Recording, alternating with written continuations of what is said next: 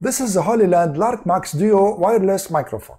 I got this microphone since about a month now, and I've been testing it throughout this month to get the best settings that work for me inside and outside of the studio. So in this video, I'm gonna tell you about these settings to help you configure your Lark Max microphone. I'm gonna also show you what comes in its box. I'm gonna talk about its specifications, but most importantly, I'm gonna be talking about 3 functionalities that attracted me to purchase this microphone and if they were satisfactory to me or no. So let's start now by showing you what comes in its box. Let's open the box.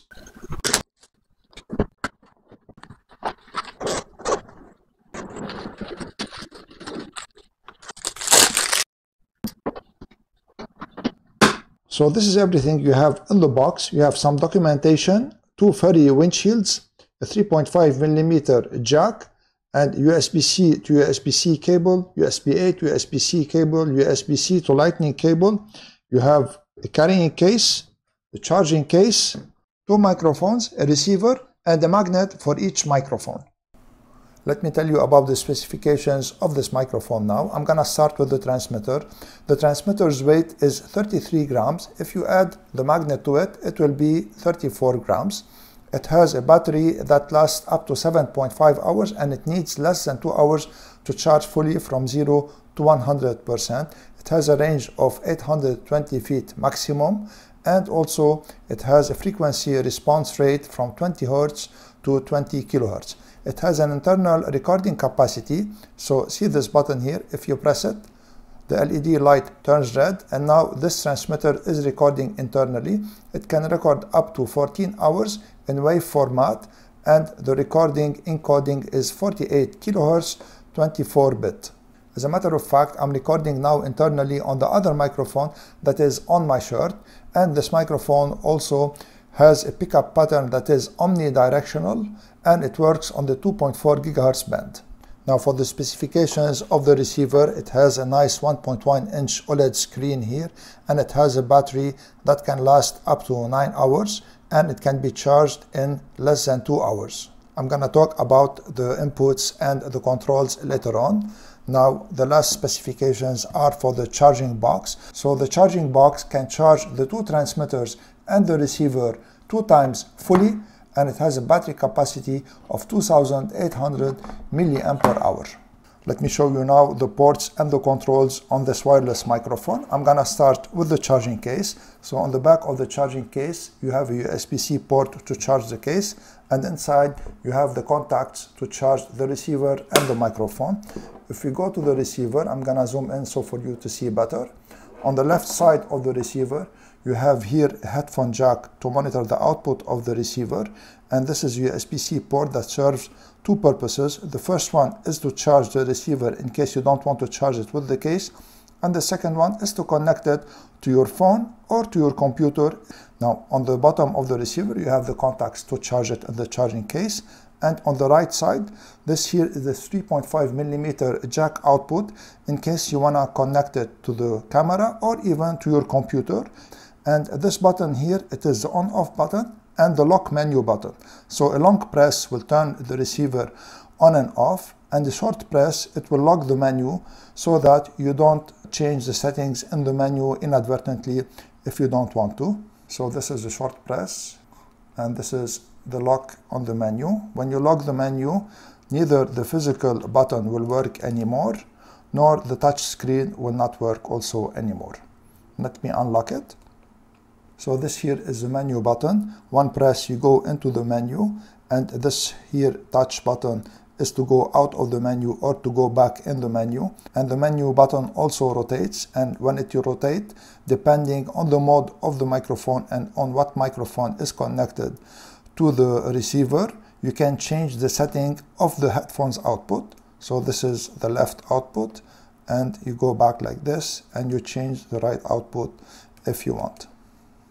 Now also on the back of the receiver you have this clip in case you want to clip it to your belt, and also this clip will slide in the flash shoe of the camera so that you can put the receiver on the camera like this. Now let me talk about the microphone. On the side of the microphone you have here a connection in case you want to connect a lavalier microphone, and this is here the on-off button and also the mute button. So double tap on it, it will mute the microphone and the LED light becomes red when the microphone is muted. Another double tap, it will unmute it.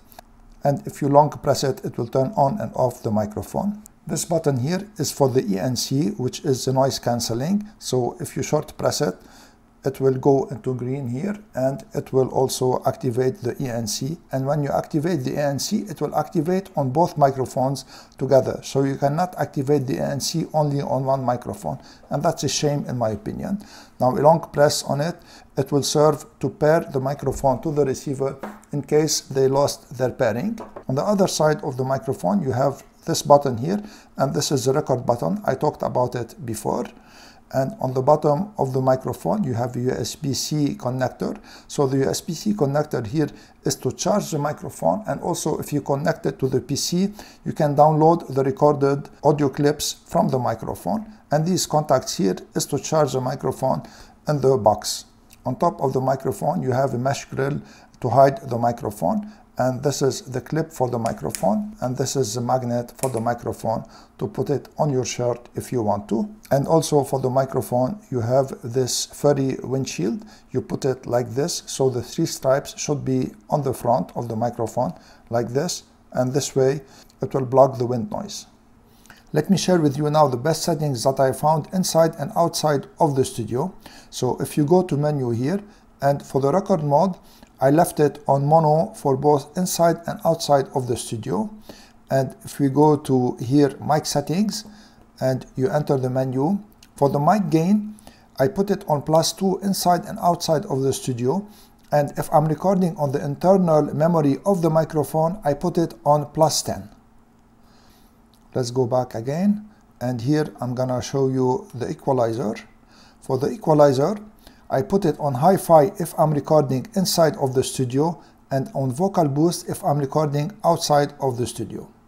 Now for the noise cancellation, when I'm recording inside of the studio I keep it turned off, but when I go outside I turn it on all the time. Now I supplemented these settings for inside of the studio with some filters in OBS. So I put a 3-band equalizer in OBS, and I increased the high band +4 dBs and the low band +2 dBs. The mid band I left it at 0, and I also included the noise suppression inside of the studio and I put it at -50 dBs. And I added also 2 filters, expander and limiter, with their default settings. By the way, if you want to check out this microphone, I'm gonna leave a discount coupon code in the description below. If you make a purchase using my coupon code, I will gain small percentage and you will get the discount, and this will be at no cost to you, and this will support my channel. Now at the beginning of the video I told you that I chose the Hollyland Lark Max Duo for 3 reasons. So these 3 reasons are the following. The first one is the equalizer, the second one is the ENC noise cancelling, and the third one is the internal recording. For the equalizer, I'm totally satisfied with the output, whether I put it on hi-fi inside of my studio like I'm doing now, or on vocal boost outside of my studio. Now for the noise cancelling, it is also very good, and it blocks the ambient noise like 99% of the time, and it even blocks the wind noise. Now I find it a little bit too intrusive, but this is better than to have an ambient noise in your recordings. And for the internal recording, it is also really very good, but I had to put it on +10 dBs to get a usable sound from it. But I think this is a safety precaution so that you don't get distortion when there are loud noises. By the way, this is not a sponsored video and I paid fully for the microphone. As a conclusion, I really like this microphone and I found that it is really a very good quality and it is also a good value. Now I'm gonna leave you at the end with a clip that I recorded outside with and without noise cancelling, so for you to see the difference in this.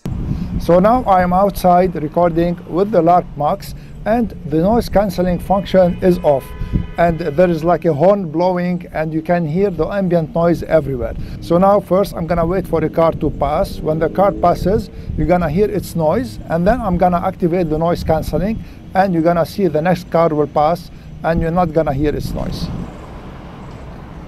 So as you heard, this car passed behind me and you must have heard the noise. So now I'm gonna turn on the environmental noise cancelling, and it is by this button here. So now we're gonna wait also for another car to pass behind me, and we're gonna hear if the noise cancelling will function correctly. So here's a car passing. I don't think you heard it. Some bicycles too, but the bicycles anyway, you can't hear them. So that was the noise cancelling test, and as you heard, it works really very good.